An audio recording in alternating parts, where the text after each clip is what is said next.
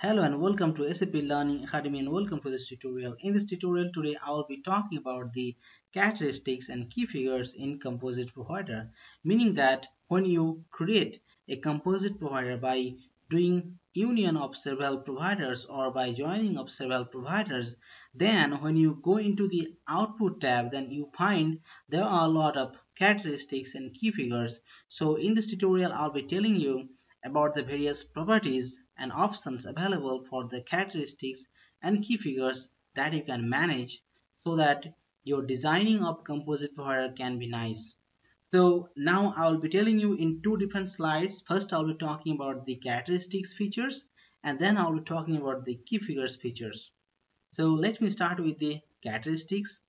Like when you go into the output tab of the Composite Provider, then you can find there are a lot of fields in the left hand side, and I have picked up just one field from the Composite Provider, and here I will be talking about all the options like association, data type, characteristic, specific properties, and reporting properties. So I will be going one by one about this, and these are the changeable. I'll be talking about the changeable fields or properties. Like first, your characteristics. This is not editable because this is a characteristics, and then but then you come to the description and you can change the description here by clicking the edit button.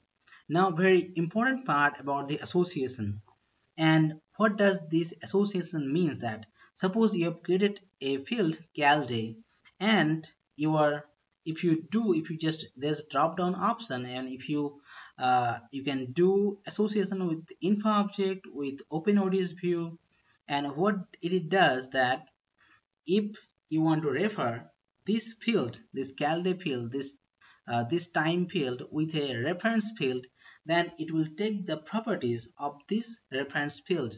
Then you need to define the data type like here in this option.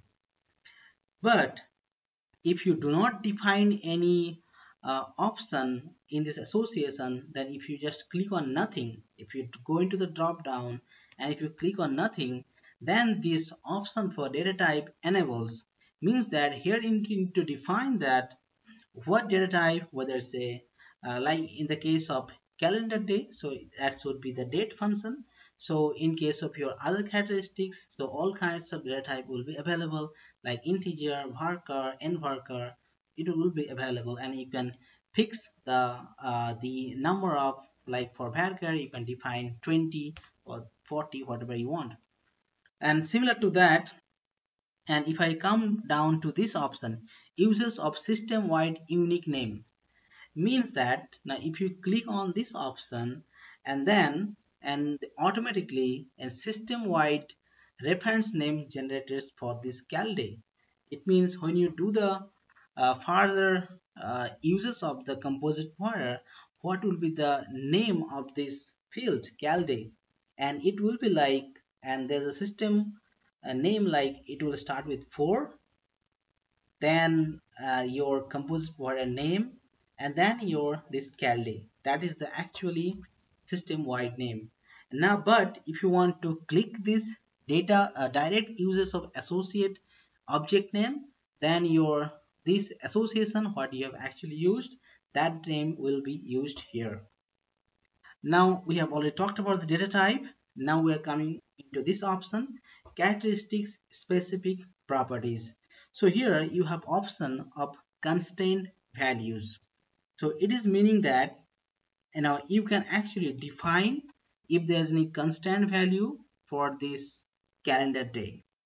So now if we're talking about the authorization relevance, and here if you select on this authorization relevance, and it is used to define whether or not the field is authorized relevant, and if the field does not have an association, if the field very remember point is that if the field does not have an association and direct uses of associated object by name is not selected here, then you can decide whether the field is included in authorization checks.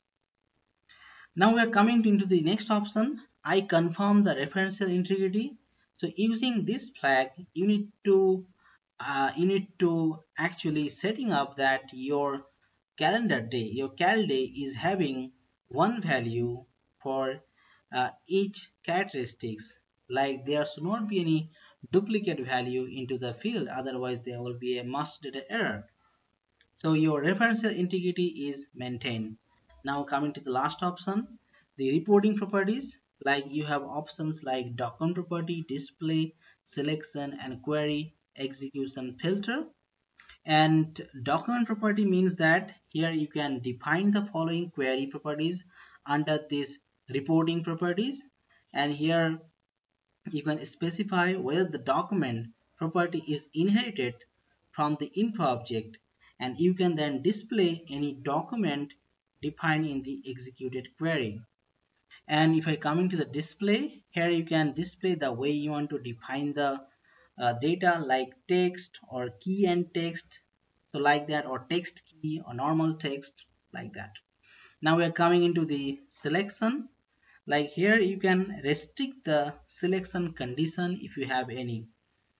And now coming to the last option, the query execution filter. And here you have by this property you can specify how filter values are selected for query execution, like what filter you have used in the selection, so how will it be used during the query execution, like the values in master data table, or only posted values for navigation, or only values in info provider, like that. So that's about the characteristics. Now we are moving into the key figures, and that is also very important to design a key figure in Composite Provider. So we have some similar things, so we will quickly cover that part first. Like if you, as I told in the earlier, like if you define info object here, then it will same data type and number from this info object, and you can use the system wide name, or otherwise you can use this direct uses of associated name, like this one. And if you do not use this association, if you click on nothing by this drop down, then you have to define the data type. So what is the data type of the key figure, and so on.